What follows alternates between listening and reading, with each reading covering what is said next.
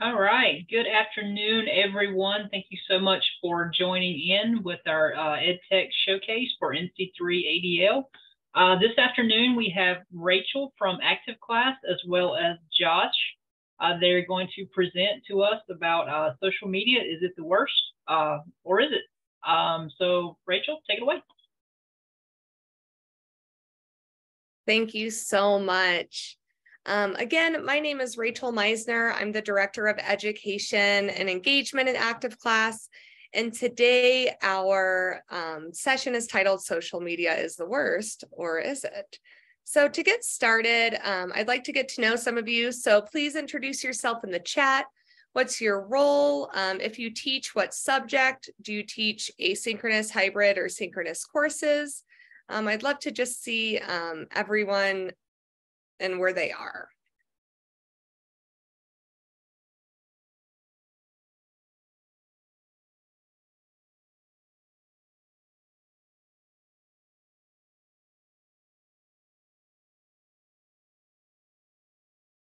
All right.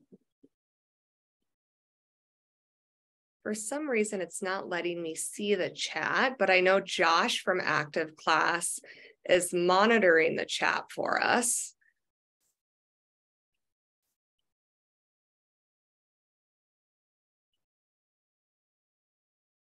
I'm going to stop sharing my screen momentarily so I can see the chat. Adjunct instructors, primarily online. Faculty, 100% online. Hi, Amy. Hey. Hello. Thank you, everyone, for sharing.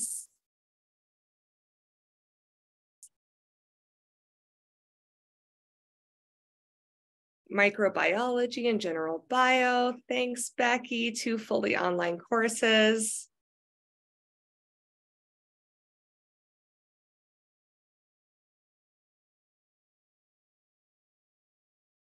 All right, as we introduce ourselves, I'm going to introduce myself again.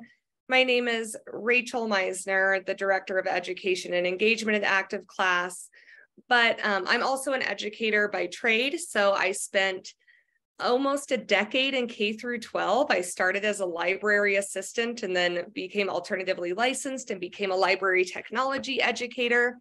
And for the past 4 years, I've also been an online instructor for the Colorado Community College system. I teach history, primarily survey courses.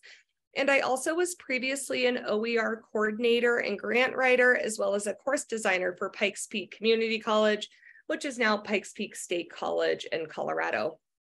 I joined ActiveClass earlier this year and left Pikes Peak State College just because I loved what they had to offer in classes and hoped that I can implement them as an instructor as well. So I'm so happy you're all here. I don't know if I'm going to take your entire time today, your entire hour, but we can go ahead and get going. So today's agenda is pretty straightforward. So for the first 15 to 20 minutes, just going to do an overview and share some data of how students currently learn, some dropout statistics, and give a brief intro of ActiveClass. And then the next 30 minutes, I'm going to hop into our ActiveClass demo. This is in Canvas, but whether you use Moodle, Blackboard, D2L, wherever you are, we plug right in and it looks about the same. I teach in D2L. And we fully integrate. So just keep that in mind. It's just that our demo environment right now is set up in Canvas. And then the last 10 minutes, we'll have a Q&A discussion and feedback form. I have a quick Google form that's completely optional if you'd like to fill it out. And of course, if you have questions at any time, please feel free to type them into the chat and Josh can answer them, or he can stop me and ask the question and then I can answer it for the group as well. So let's get started with some current statistics. And these were updated June of this year. So according to the Education Data Initiative, first-time undergraduate freshmen have a 12-month dropout rate of 24.1%. So almost a quarter of our freshmen are dropping out in their first year of college. Among students who are first-time bachelor's degree seekers, almost 26% of them ultimately drop out of college, and among all undergrads, up to 40% drop out. And 39 million Americans were college dropouts in July 2020. So right as COVID really started hitting, but only 944,000 of them re-enrolled that fall. So less than 1/39th of our students who dropped out in 2020 have re-enrolled. Pretty shocking statistics. I've noticed it as an instructor. If you've noticed it as an instructor, you can type that in the chat. My enrollment was up to 40 students in a class in this semester. I have some classes with that much, but some I only have 12 students in. So big statistics there. Next, we're going to go over student dropout demographics. So post-secondary students from household with the lowest quarter income are almost 80% more likely to drop out than students from higher income households. Most college dropouts are between the ages of 35 and 64. This one shocked me a little bit because I thought it would be a lot of those first year younger students, but our older non-traditional students are dropping out and are the majority of current dropouts. First generation bachelor's degree seekers have a dropout rate that is almost 0.25% higher than average. And first generation students have a 92.2% higher dropout rate than students whose parents have degrees or a higher level of education. Our American Indian and Alaskan Native students have a 45% dropout rate, which is the highest among all of our ethno-racial demographics. Black students are almost 34% more likely to drop out than the average college student. And students with disabilities are almost 60% more likely to drop out than students without disabilities. This was shocking to me. I know in my courses, I've been aiming to be more accessible and more engaging for students with all learning styles, for students with cognitive disabilities and physical disabilities. But the fact that students with disabilities are almost 60% more likely to drop out really showcases that we need to do more in terms of accessibility and scaffolding for all of our students. So what does this mean for the institution? I know as instructors, we think of our students and we want them to succeed, and we think of the courses that we teach. But for the institution, that's around nationally, of course, not each institution, but that's $16.5 billion annually that's lost in tuition. So when we think of the rise of adjuncts, I'm an adjunct myself, right? Rather than full-time faculty, and the rise of cutting courses and cutting certain sections in colleges. This is what colleges look at when it comes to making those big fiduciary decisions. So from that survey, they amalgamated the dropout reasons, and almost 40% are financial aid and debt, but the other chunk is a multitude of reasons. So 13% is social fit, 9% is support, 3% is mental health, 5% illness. I'm sure mental health and illness have gone up significantly since COVID started. 4% is distance, and then 28% is academic disqualification. And mostly academic disqualification could be for a variety of reasons, but most of my students who experience academic disqualification are on probation because they failed classes in the past. So we kind of combined all those reasons, and almost 40% of that is, again, financial aid, financial issues, and debt. But we would like to call the other 62% inconsistent engagement experiences. Because if I go back, if I look at social fit, support, mental health, even academic DQ, a lot of that falls within social fit and engagement. So what does engagement mean? We created a word cloud here. So involvement, participation. Our biggest response that we got was community, self-direction, playfulness, optimism, connection, shared experiences, persistence, and interest. So there's a lot of ways that students and instructors define engagement, but I really want to focus on today is our community, our shared experiences, and participation, and also connection. Connection is so important in online classes. I've had students in my online classes that say, Rachel, you're the first instructor that's actually answered my email within 24 hours. I haven't had this experience in any other course. I actually feel like I'm a member of this online asynchronous course.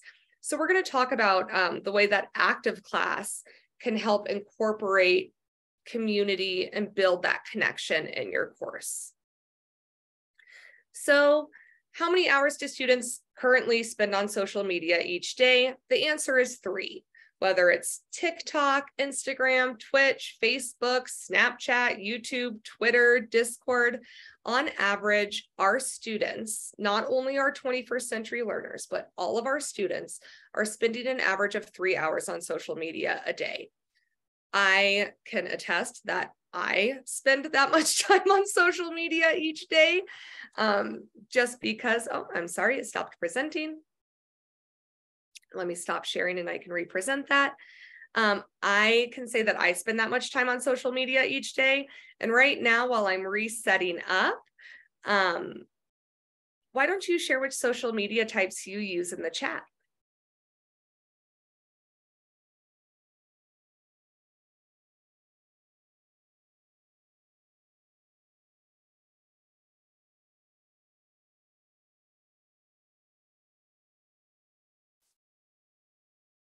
If any.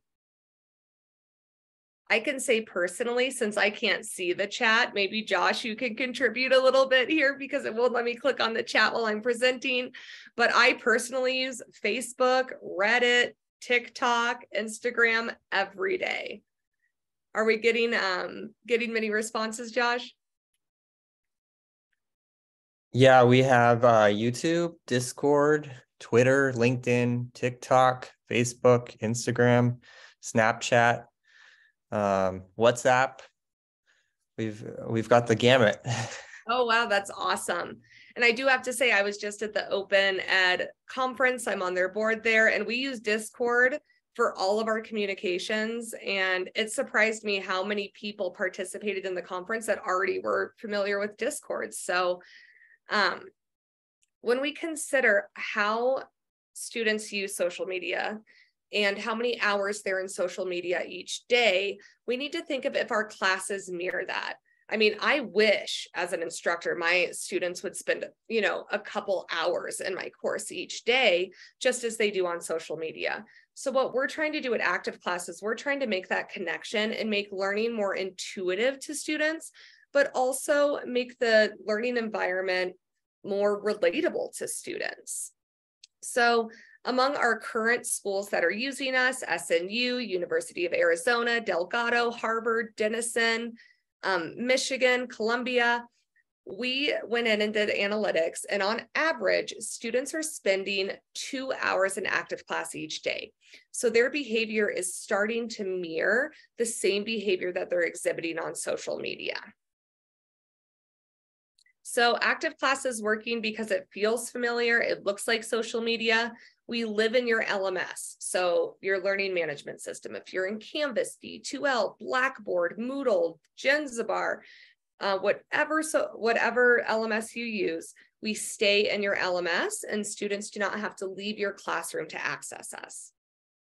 We work for both synchronous and asynchronous learning styles. And we're DEI forward. So I'm going to show you some of our diversity, equity, and inclusion tools that we use to try to make every student in our courses or your courses feel included. So who are we? What do we do? What are we, right? So ActiveClass is an LMS agnostic plugin. As I said, we're currently in every major learning management system. We even got into Genzabar in a South Dakota school. We are flexible for any learning environment that you have. We, as I mentioned, students do not have to leave your learning management system when using ActiveClass, so there's no external app. It looks like they're in Canvas or Moodle or Blackboard, and there's no differentiation there. We bring a social media-like learning environment to your courses. And as an instructor, I absolutely love this. We can replace your announcements and discussion threads. So I post announcements to my students every week in D2L. Hey everyone, here's your walkthrough video for your rough draft assignment. here's how to write a thesis. And then I get 20 emails that say, Rachel, I don't know how to write a thesis. What's expected in the rough draft? And I'm like, read my announcements. But I have no way of tracking whether students are actually ingesting my announcements or not. So I'm going to show you some really great tools that we have to help increase that student engagement. And then some of the DEI features we have include anonymous posting, anonymous grading. We have a name pronunciation tool and pronoun identification. And I'll show you that when we do our demo.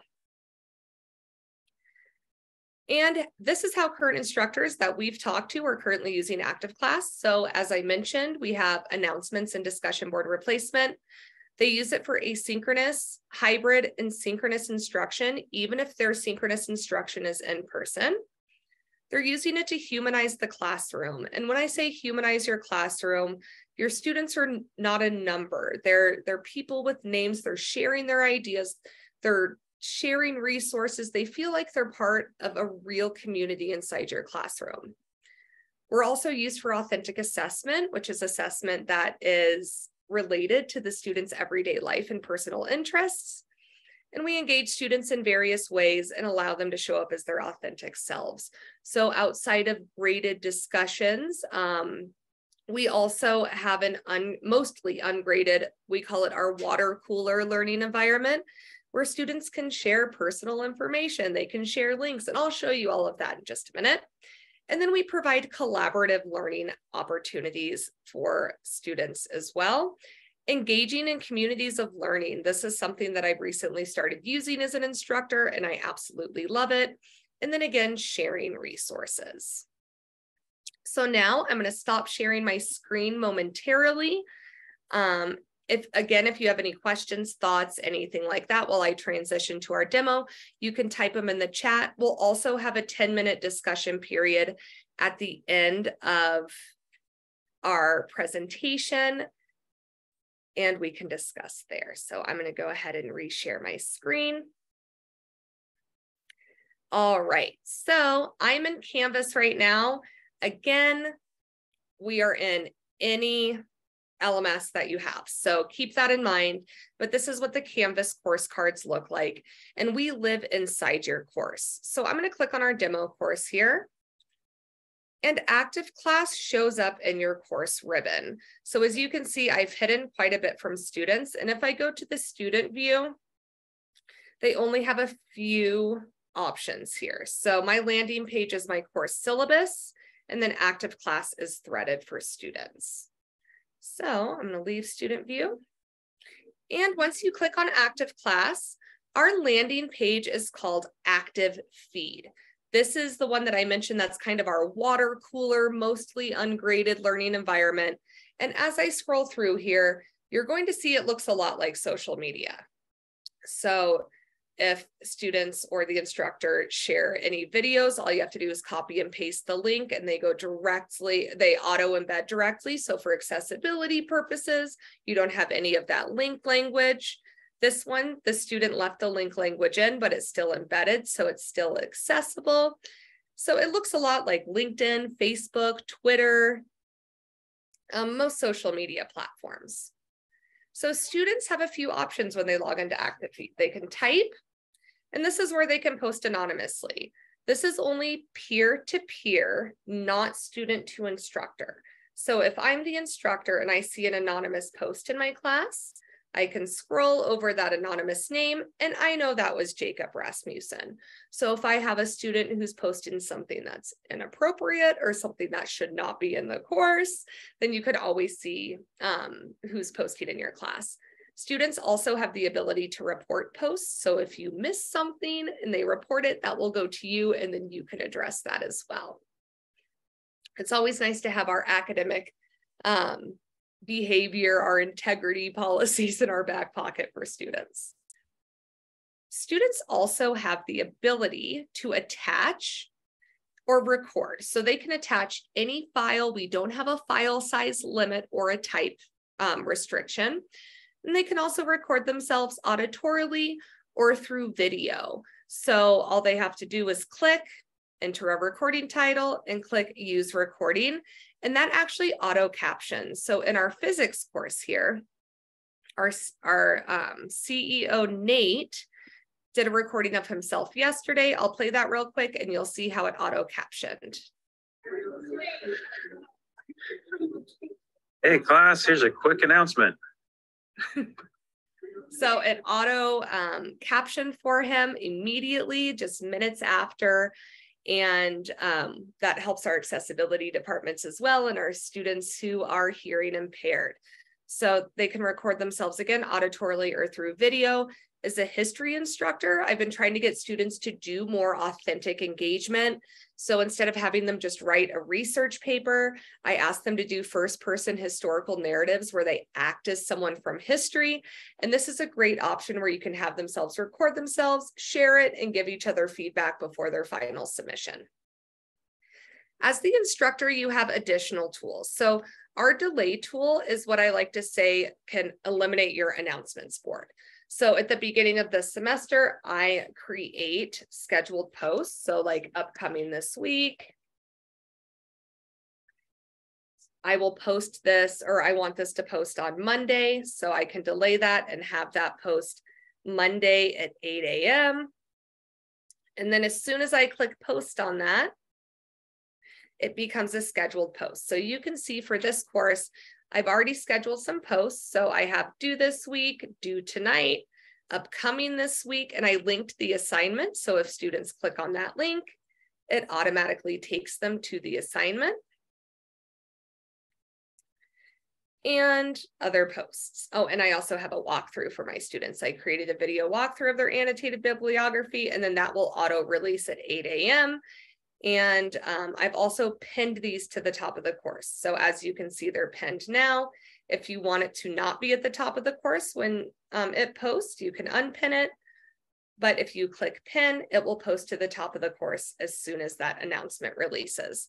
And you can pin as much or as little as you'd like to the top of the course. So if this webinar is super important, I can pin it. And that's the first thing now students see.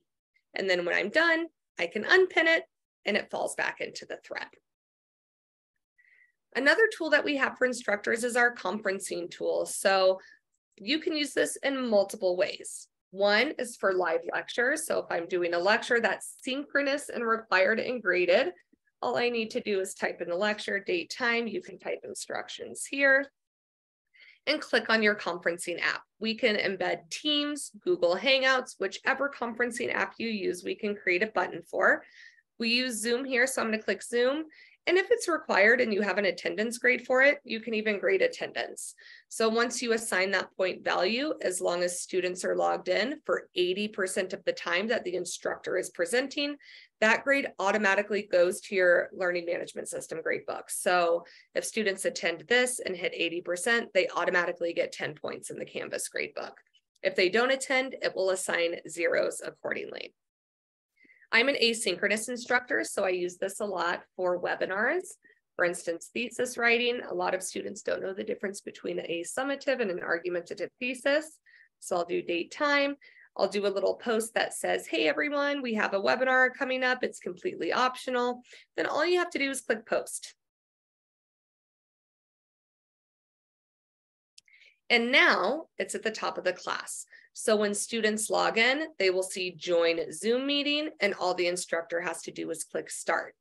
If you have auto record and auto captions already set in your institutional Zoom license, because all we do is connect this to your institutional license, it will auto record and auto caption for you.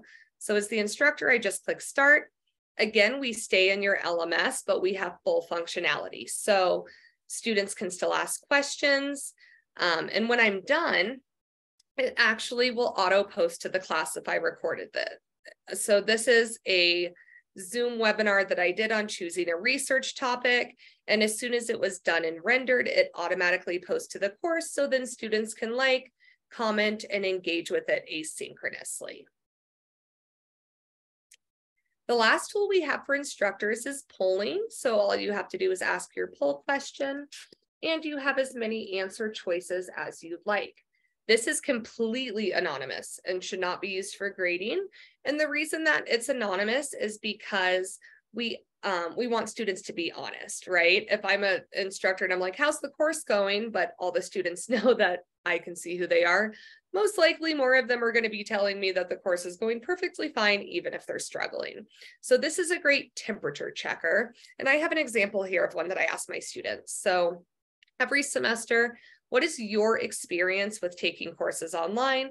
I asked this because I started teaching before COVID hit, and most of my asynchronous online students had taken online courses before. So I could just get in and be like, all right, everyone, let's choose research topics, let's go. Then COVID hit, and I had a bunch of traditional students just dumped into my online courses. And I would start teaching and they were like, Rachel, I don't even know where to find the syllabus or the course content. Like, I don't know how to use D2L. So then I had to shift my perspective as an instructor to being a more skills-based instructor. So now I define myself as a skills-based instructor through the lens of history.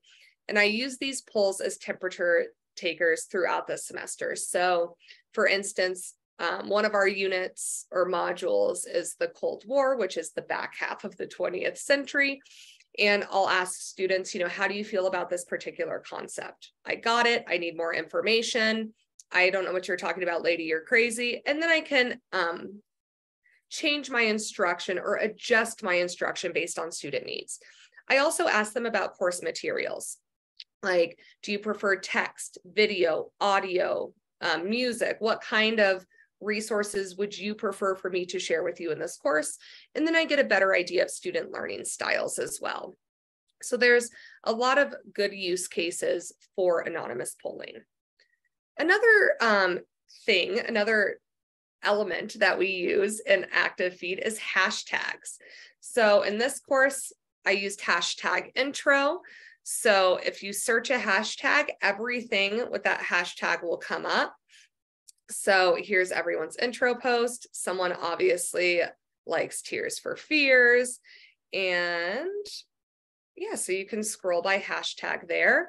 My students as a history instructor hate using Chicago style citations. If anyone out there is familiar with them, I know that footnote bibliography is not everyone's favorite, and we're the only subject that uses it. So for my students, I decided to get a little cheeky, and we do Chicago sucks in my class, not the city, the citation style. And we share resources using Chicago sucks. So I created a webinar for students. My maiden name is Weldon. One student shared a YouTube video on embedding in Word.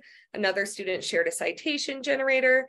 So the students can search certain hashtags or just keywords, and everything with that keyword or hashtag will come up in the thread.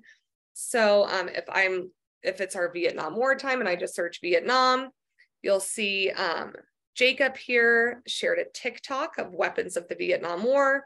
And then I also, one of my specialties is the Vietnam War. So my post pops up as well because there is that keyword in there. So this is a great time saver for instructors. Instead of students constantly emailing me saying, hey, Rachel, I saw that you said my footnotes weren't formatted properly. How do I do that? And instead of me sending individual links or posting announcements that students may or may not consume with links, you can just post it in Active Feed and it's searchable by student or for students. Students can also filter by user. So if they only want to see instructor posts, they can click on the instructor and all of the instructor posts pop up. They can also search by student. So if there's someone in their learning community or someone that said, hey, I posted this, then they can filter that by student as well. So we make it pretty intuitive for students to be able to navigate Active Feed. As you can see here, we've shared files on how to write thesis statements. I created a meme for my students. So in all my classes, I create a course playlist. Let me see where my course playlist is here. I created a meme because someone added the Backstreet Boys. So we just became friends because I was super excited about that. So you can make this as informal as you like or as formal as you like. So I do a mixture, and this is how I really focus on humanizing my classroom, right? I want students to share resources that they find, whether they're on YouTube or Instagram or TikTok, or something that they've created themselves. I want students to be able to talk to each other about themselves openly. So I do a hashtag just for fun, where this last semester I had a student who participated in student government, and she did, hashtag SGA for Student Government Association, and she would post everything that's happening on campus so students could participate, like scary movie night and all that good stuff. So again, this is our water cooler, mostly ungraded learning environment. I'm going to take a moment and move over to active assignments in our physics course and show you what that looks like. So to create an active assignment in your LMS, I'm going to show you how to do this in Canvas, but it's the same in all learning management systems. So instead of creating a discussion assignment, you would click on just normal assignment creation.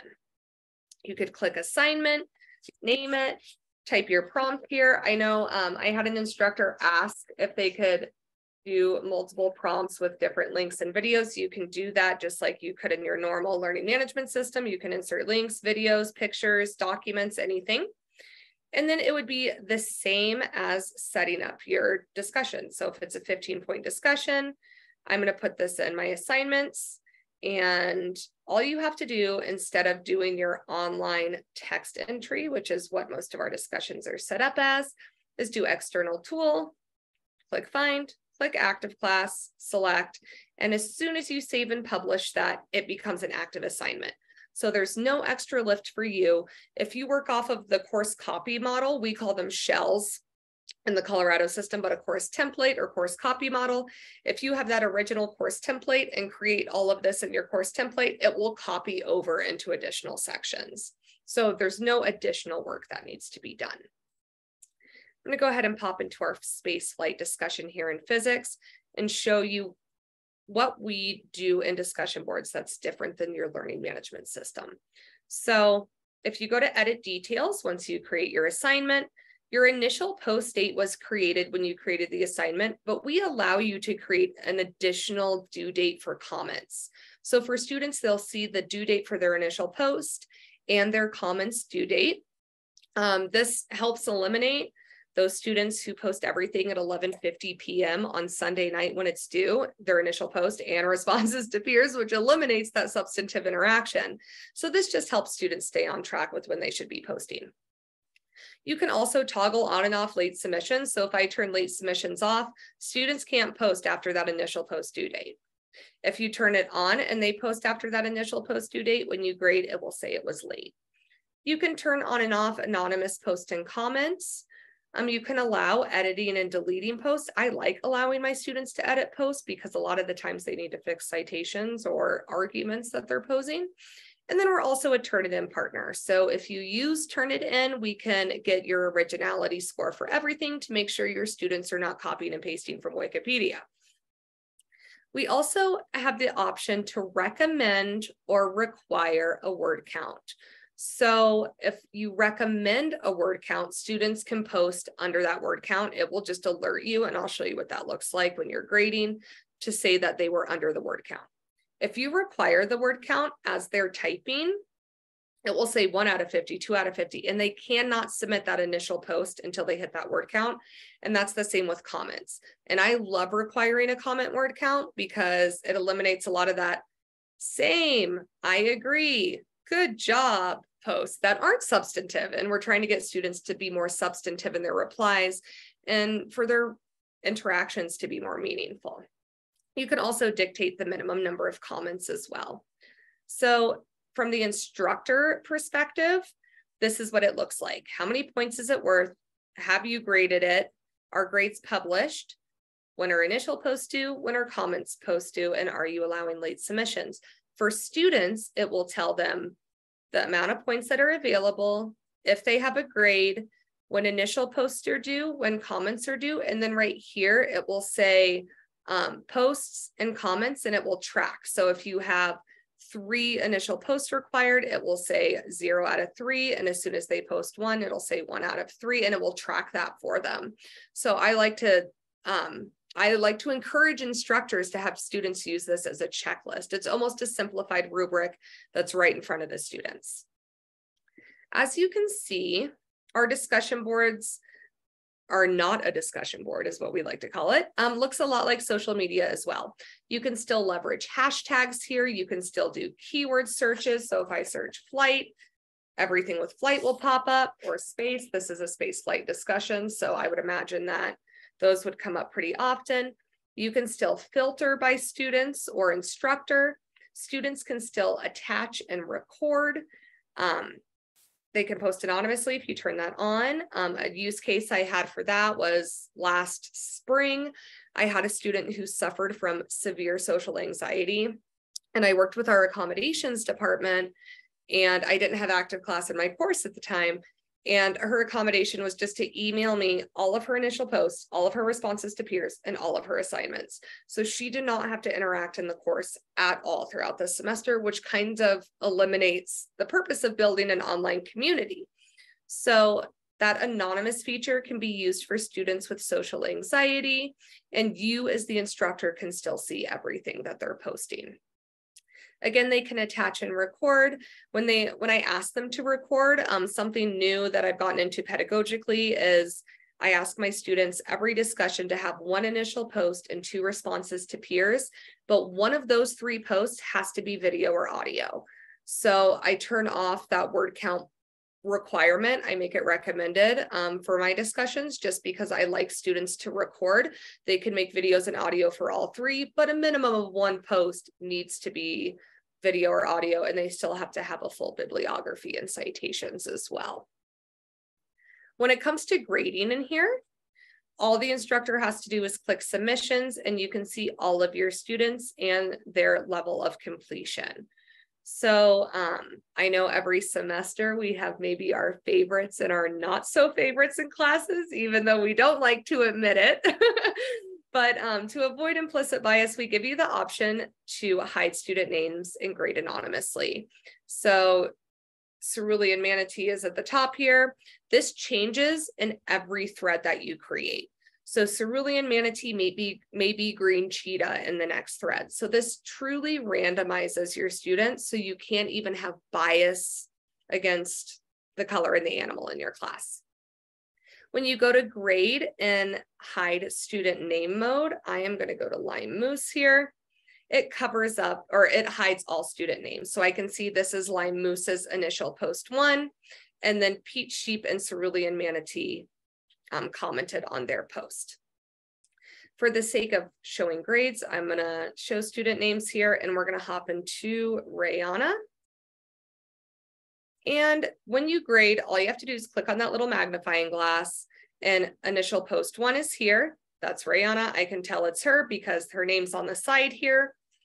Post 2, Rayana. And then I can see all of her comments plus the initial post that she commented on for context. So whatever learning management system you use, sometimes it shows it, sometimes it doesn't. In D2L, I only see the student post and then their responses. I can't see who they responded to. So sometimes I'm like, what are you talking about? So this allows you to see everything in the same screen. And you can click through their posts and comments, scroll here. You could see our word count was recommended, not required. So it will tell me that they didn't hit all the word counts. If you are a Turnitin partner, then it will show their originality score here, and you can provide feedback right here. So great job. And you can attach feedback. So when my students do rough drafts for a research paper or their annotated bibliographies, I'll download it in Word or put it into Google Docs, write comments. I tell them that I tear them up, and I can attach that. You can also record yourself auditorily or through video giving feedback. And as soon as you click send, that hits your grade book. So there's no extra lift for you. And you can grade by going through individual students this way. Or what I like to do is go through all of their posts and comments, everything substantive, scroll through every student, take a quick look. Everything looks good content-wise. So I can click autofill grades, and it will assign grades based off of due date and word count. Again, it's up to the instructor to ensure everything's substantive, and autofill in zeros as well. So once those grades are auto-filled, they go straight to your grade book. And then if you need to make individual adjustments, like Leo, he met the word count, but he typed I agree in a really long way. I'm going to drop that down. You can do that right here and it automatically goes to your grade book. So the feed book and grades automatically go there. A couple diversity, equity, and inclusion features that we have outside of anonymous posting and commenting, hiding student names and grading, live in your student profile and your profile. So if you click on yourself here, you can identify your pronouns. I know some LMSs do this, and if they do, we just ingest that from them. But if it doesn't, you can identify your pronouns, and you can also use Say My Name. So if you click Say My Name, you can record yourself saying your name. And whether you're in active feed or active assignments, if you have a little play pronunciation button here, I love this one. Nate, our CEO's daughter, did his, so I'll play that. Nate Hurst. Then you can hear how everyone's names are pronounced. And I have a bit of a story about this. So in my courses right now, there's I don't have ActiveClass, and I had a student message me and they were like, hey, Rachel, I need help writing my thesis. And I was like, cool, that's what I do. I love helping you write theses. And they gave me their phone number and I called them, and their name was spelled Daniel. So I thought the name was Danielle. So I called and a man answered, and I was like, hey, can I speak to Danielle? And he was like, my name's Daniel, I'm your student. And then I had to spend multiple minutes apologizing to him. And he's, he was gracious about it and said, it's okay. It happens all the time. But it helps eliminate some of that confusion with students. It also helps, again, humanize your classroom, build more of that online community, and help students more easily engage with each other. We also have the Online Now feature, so students can always see who's online. And by the end of the year, we should have a direct messaging feature, and it will look a lot like LinkedIn messaging, where your messages will pop up here, and students can individually message each other or individually message the instructor. I know I mentioned communities of learning earlier, and I wanted to go over that just momentarily before we take a break for questions and the form fill out. But when you use ActiveClass in your course, and I teach in modules, I just wanted to show everyone what this looks like. So when I go through modules, all of my modules show up here and all of my content shows up here. So here's my lectures. This is an active assignment, but it just looks like a discussion. So when students click on this, it opens directly into ActiveClass. So there's a seamless movement in between active assignments and file submission assignments. For instance, my annotated bibliography assignment is a file submission assignment. So that's not used in active assignments, but it looks the exact same to students. So when they go to upload it, all they do is see the instructions. So they look similar or basically exactly the same. So to students, it doesn't look any different, and we live in modules.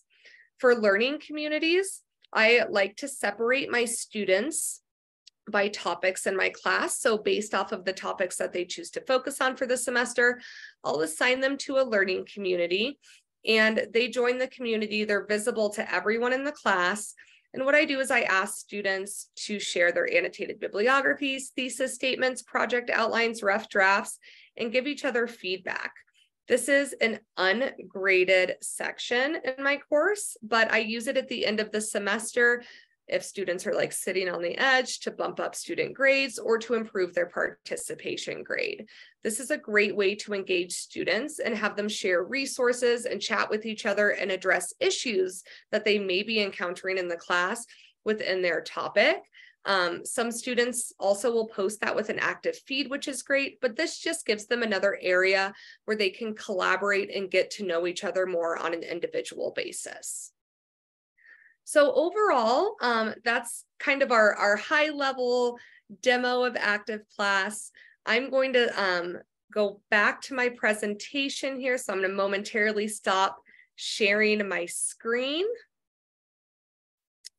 and get back in, and we're going to put up questions and thoughts here. And if you have questions, you can go ahead and type them into the chat.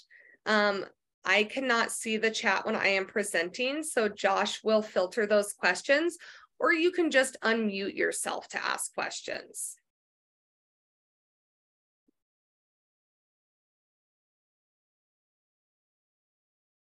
Or share thoughts.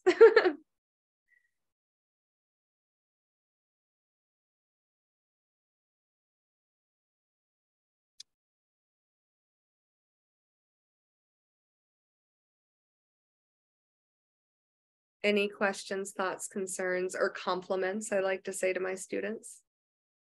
I'll stop sharing really momentarily. I see that Josh has already answered some questions. All right, well, it looks like I might give you 15 minutes back. We do have a quick survey. I'm gonna go ahead and share that screen. Josh also posted the link in the chat. It's just a quick anonymous Google form survey to tell us what you thought about the presentation. If you want more information on ActiveClass or want to talk about pedagogy with me, I'm always excited to talk to educators about pedagogy. My email is on the screen. You can also fill out the form and put your email in there, and I can shoot you an email. On behalf of ActiveClass, on behalf of Josh and I would just like to thank you so much for attending our webinar and hope you all have a great rest of the conference. And we'll stick around till the end of this period in case anyone decides to ask any follow-up questions. Yeah, absolutely. If you think of something, we'll be here and we can answer questions for you. Or if you have any thoughts or ideas on how to implement this in your course, we absolutely can chat about that as well. Absolutely. And I'll just jump in here quick. Thank you again, Rachel and Josh, for participating, and thank you for everyone who was able to attend. I hope to see you later today. We've got one more session today, and then we've got 4 sessions tomorrow. So thank you all, and I will stop the recording now.